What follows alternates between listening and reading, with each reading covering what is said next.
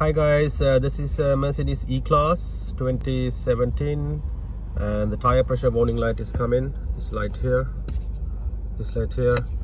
one of your tire is got low pressure or puncture.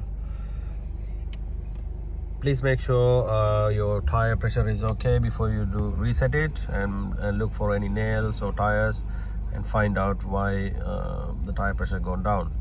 And once you do that, I'll show you how to reset this warning light.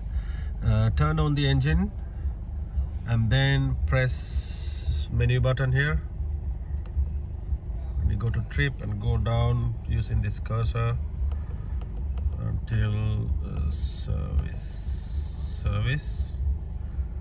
Press OK and then go down one more time, tire pressure, press OK, go down, and to confirm press OK as well again. That's it. It says restarted and the warning light is gone.